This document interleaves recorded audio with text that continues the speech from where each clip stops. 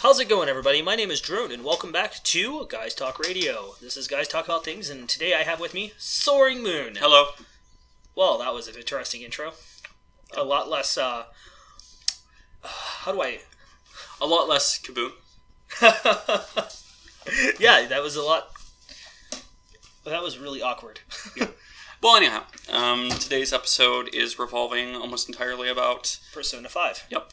And its release date to Japan being 9/15/2016. September 15th of this year.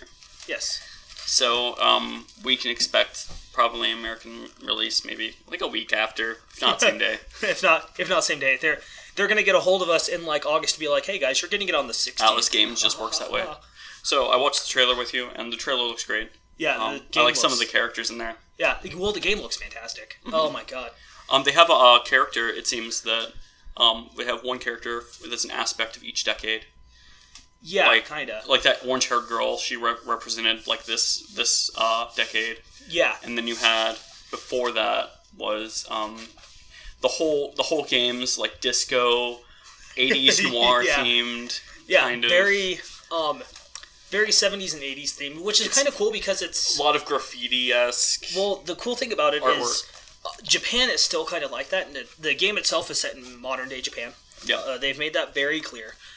The other thing is that, like I said, the gameplay is beautiful, but the greatest thing is from what I've seen, is the transitions. Yeah, the transitions and a lot of the battle theme.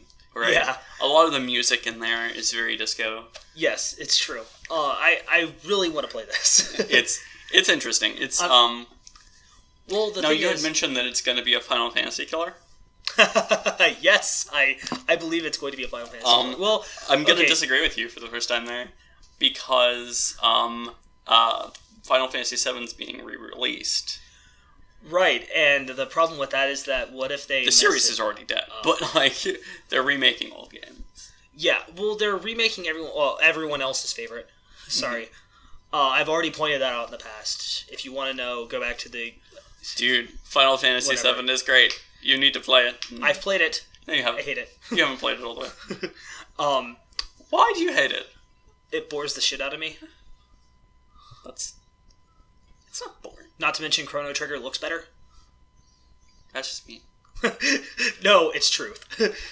Chrono Trigger is a 16-bit game, and it looks better than something on a, Well, it was their first big attempt at 3D. Okay.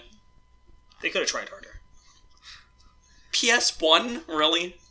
Have you seen? Okay. If you're gonna make this argument, have you seen Final Fantasy VII compared to Final Fantasy 8 or 9? Yes. Yeah. They were re-released later. It was their second and third attempts at 3D modeling on and PS1. Looked a lot better. Have you seen Final Fantasy X? Yes. PS2.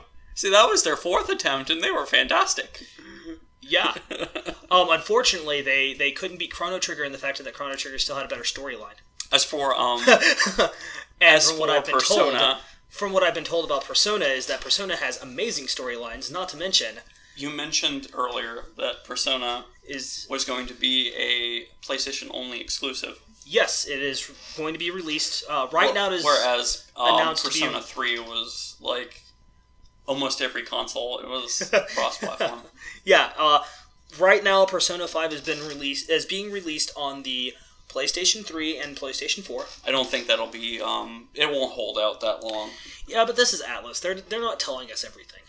Right. Atlus is notorious for not telling you everything. I mean, it's probably going to have a PC release. I don't think it's going to move to the Xbox platform. It will most certainly be on Wii eventually. I'm going to tell you that whenever they were talking about like a bunch of list of new games to come out in Japan was shown a couple weeks ago. Yep. And there was a random title on this list between like August 19th and September 25th. Yep. That was simply titled Kids Yellow Umbrella, or Children's Yellow Umbrella, sorry. Huh.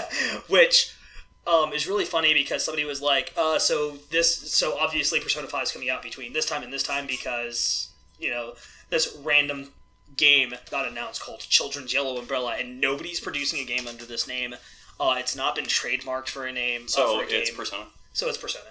And somebody was like, it's Persona. We know it's Persona because it's Atlus. They do these kind of things. And the really weird thing is that I'm really up-talking this game. It looks fantastic and blah, blah, blah. But I've never actually played any of the other games. You have. Oh, I haven't either. Really? You haven't? No, I've never played a Persona game in my life. Oh, that's I've watched Let's Play of it from beginning to end. Oh, okay. That's what you were telling me. I know how the game is played. Sorry, it's been 2 years since we talked about this. Right. I couldn't remember if you said I've played it or somebody else. You watched somebody else. And I also know Mila, who is all up on that game. Claravu is also a huge fan. I know.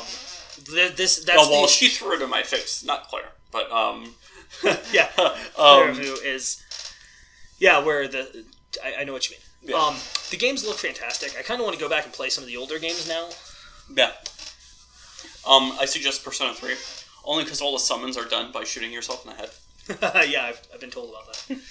and the last boss fight is like a 12-stage boss fight. And talking about that, I would like to bring up that I've been told recently about Claravu's really particular love of this franchise. I didn't know that she liked these games as much as she did. But the weird thing is that even as somebody who's never played the games, I know one thing about Persona that everyone knows, and that is that Persona has a lot of satirical comedy and really dramatic, and it's but it's very Japanese comedy. Yeah, it's over. It's a lot of over hypersexualized. No, over everything. Yeah, hyper-violence. I think that's what you're looking for, is over everything. Well, but no. Specifically in Persona 3, it's very sexually themed. Very sexually themed. All of them are, from what I understand. And I was talking to Claravu about this, and the thing is that I told her, I was like, yeah, those games are really over-sexualized. And she is the most innocent person. Oh man, yeah, it's crazy. Yeah. Insane. And she goes, I told her, I was like, well, obviously it's going to have, some kind of random sexual themes, and she was like, what? The games have sexual themes? And I went, what? Have you... You've played them, right? You told me you played them. And she goes, yeah, I played all of them, all the way through, and I go, what? You're so innocent. She's just so innocent that she doesn't realize that there's a lot of all sexual of the underlying... Yeah. Yeah. Just random... fetishist kind of material. Right. Right. Oh, that was gross. Anyway. So we can expect to release September 15th. I'm going to say, for those of you in America, probably September 22nd. Something. I will say I agree with that completely. Now, I'm not going to guarantee it because that's not good to do. Right. We can guarantee the 9/15 in Japan. 9/15 in Japan. In American guaranteed. Release, you can expect Atlus, being the company that they are, to release it in America a week later or same. Yeah, exactly. Because they're usually really quick on that. And for a release as big as Persona 5 is going to be, or how much hype they have for the game, right? That they're probably going to backstock 3 or 4 million copies, and then send it all over worldwide at the same time. That's what I would do if I were that company. Now the one thing that I haven't heard anything about is recently there have been a couple companies talking about not region locking their discs. Yep. And I'm almost positive, with Atlus being the kind of company it is, they may be thinking about doing that. It'll sell more copies anyway. Yeah. So it's just a good money making scheme. We're gonna have to look forward to that, though. We're gonna have to see, because if they stop region locking discs, that completely stops. Mainly because a lot of their competitors are doing digital downloads anyway. Right. A lot of the time, you don't even need discs anymore because everyone has access to the internet. Right. And if you guys are wondering, I do agree with you on the fact that they're probably going to change it from just being a PlayStation exclusive. The reason why they're doing that is because... I think at least Wii next. Well, I'm honestly... I'm going to say I agree with the Wii, and I agree with people going, please bring this to Steam.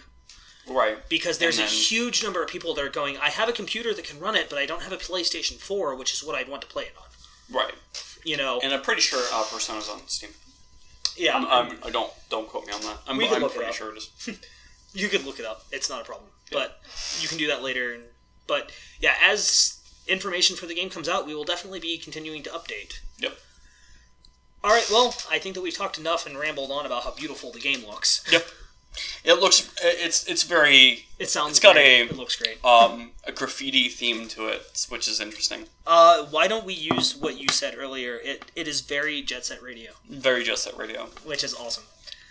All right. See you guys later. Have a nice night.